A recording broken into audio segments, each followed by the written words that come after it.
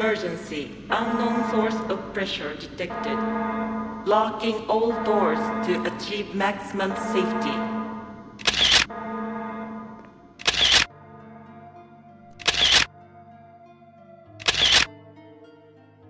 Neptune is one of the most interesting and ferocious creatures that either Jill Valentine or Chris Redfield will encounter during the events of the game Resident Evil.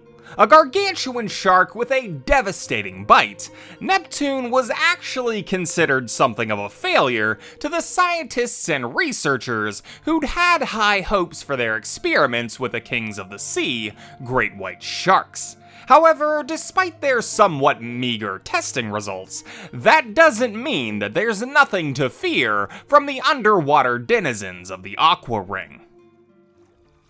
Chris! Chris, stop! No!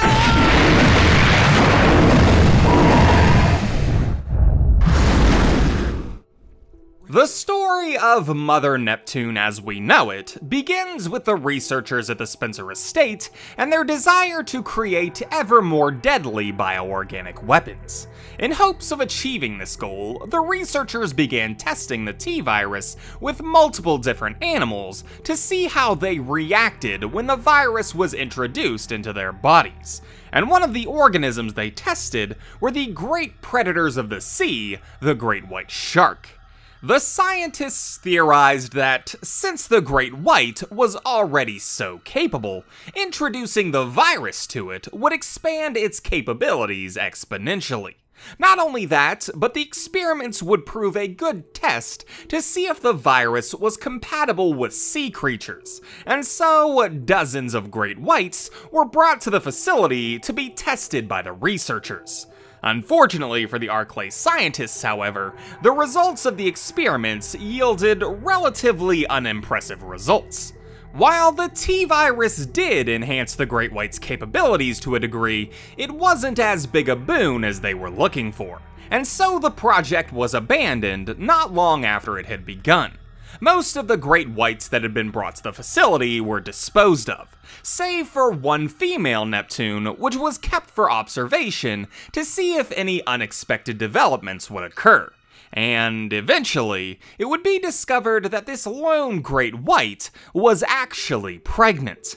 This Mother Neptune would give birth to a new generation of sharks that showed similar alterations to their mother. And though most of her children wouldn't be able to survive this drastic change, to the amazement of the researchers, 2 of these young sharks would endure, and they would join their mother in her Arclay captivity.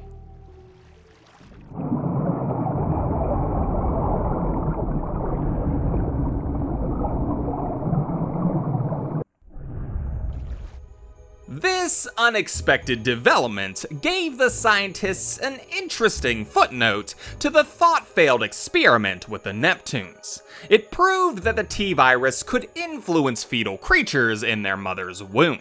And though the facility relied on cloning creatures to bolster their bioweapons, it brought the possibility of a self-reproducing BOW into the imaginations of the researchers.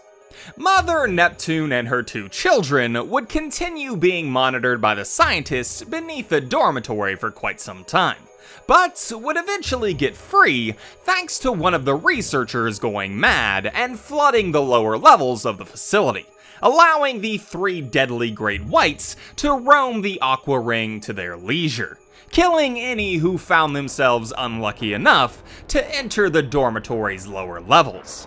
Neptune is one of the most fascinating and dangerous creatures that lurks within the walls of the Spencer Estate.